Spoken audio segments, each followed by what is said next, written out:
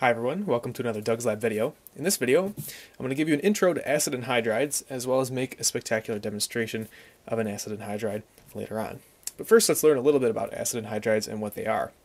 Now, as it kind of sounds like, anhydride sounds like anhydrous, which means lack of water, or means that you've taken water out of something. Now, acid anhydrides are essentially what happens when you take water out of acids. For instance, let's take acetic acid, which looks like this. We have acetic acid, and we have an OH group. Now that's almost a water. So what happens when we take two acetic acids and put them back to back and try and take a water out of these? Well, what we get, we can find water right here as an OH and an H. So we take those out and we end up with this compound right here known as acetic anhydride. Kind of neat, huh? So anyway, by dehydrating acids, we can form their anhydrides, and this works also in reverse, that by adding water to anhydrides, we can convert them back to their acids. Now, lots of anhydrides exist. For instance, we'll take nitric acid, which the basis is nitrogen, and we have a little aromatic bond here. That's nitric acid, and if we take two nitric acids and we dehydrate them with like phosphorus pentoxide or something, we get nitric anhydride, which looks something like this, which is N2O5. Very powerful nitrating agent, and of course adding water to that brings us back to nitric acid. Another important one is sulfuric anhydride, which is not really called that, it's called oleum, and it happens when you mix sulfuric acid, which looks like this,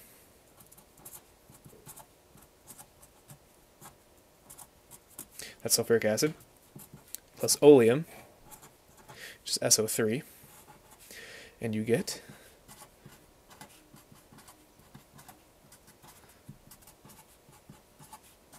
sulfuric anhydride.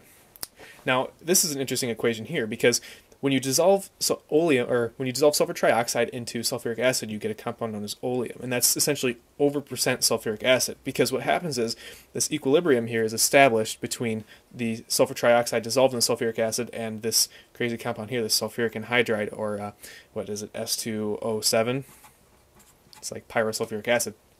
Anyway, and so when you put water, when you mix water with this oleum, the anhydride converts to more sulfuric acid. So you don't actually dilute the sulfuric acid, you just reduce the overall amount of sulfur trioxide dissolved in it. So you can use, it's essentially like 110 or 120% sulfuric acid, because you could add 20% weight, 20% water to it, and it would still remain 100% sulfuric acid. So that's a little lesson on oleum. But anyway, we're going to be making a very special anhydride today that a lot of people on YouTube like to make. Now let me get another piece of paper. What we are going to do is first make an acid and then make its anhydride. The acid we're going to make is very special and actually is very unstable and doesn't exist except in very, very tiny quantities. So let's pretend, let's go back to our old video where I made the nitric acid and show you how that was done. Let's try potassium nitrate plus sulfuric acid. Yielded us potassium sulfate plus nitric acid, right? So by adding an acid to a salt, we get the corresponding salt and an acid. So today what we're going to do is use potassium permanganate plus sulfuric acid to give us permanganic acid and potassium sulfate. Now, permanganic acid actually doesn't exist except in very, very tiny quantities in an equilibrium because it's very unstable. And instead, what happens is that the sulfuric acid, which acts as a dehydrating agent, dehydrates the permanganic acid to permanganic anhydride, which looks like this.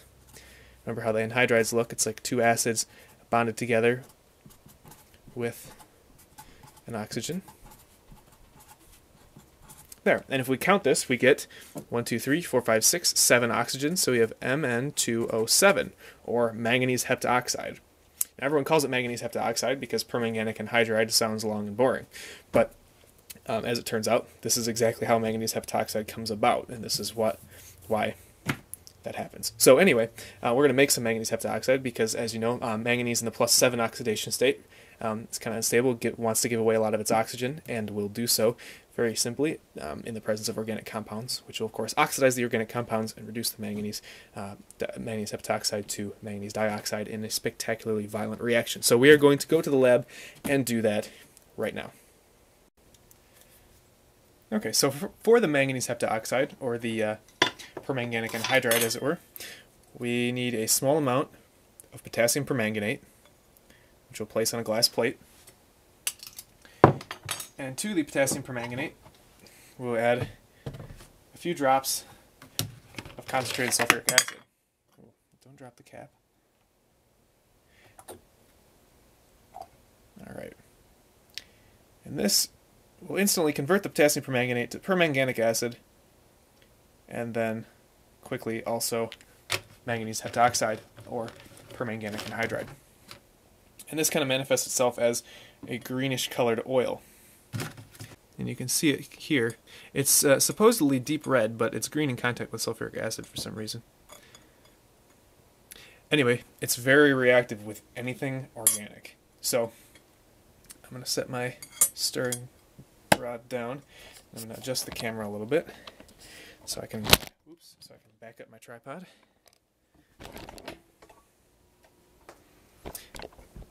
And what we're going to do is I have here ethylene glycol, aka 1,2-ethane diol, and we're going to add a drop of this ethane diol, which is an oily, sort of viscous clear liquid, onto the manganese heptoxide and see what happens.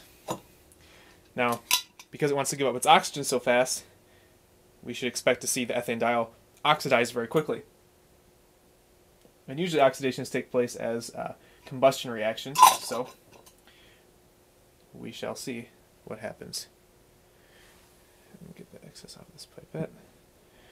Alright, and here we go.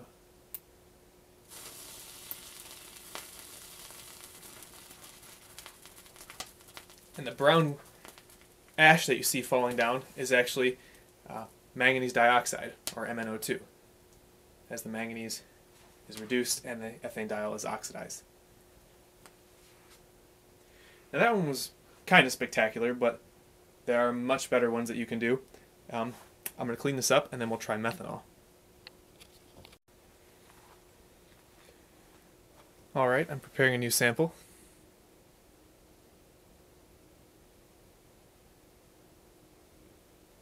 Here we go.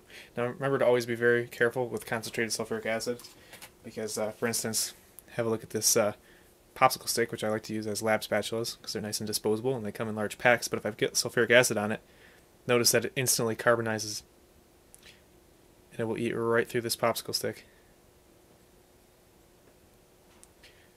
It's very potent stuff. Anyway, so here I have my bottle of should be anhydrous methanol. I've distilled it over a desiccating agent. And I'm going to get some in this pipette over here. And then we're going to drop it onto the manganese heptoxide. And we should expect a more violent reaction because methanol is not only much more flammable because of its lower flash point, but also should be more reactive since it's a smaller, simpler alcohol. So here we go.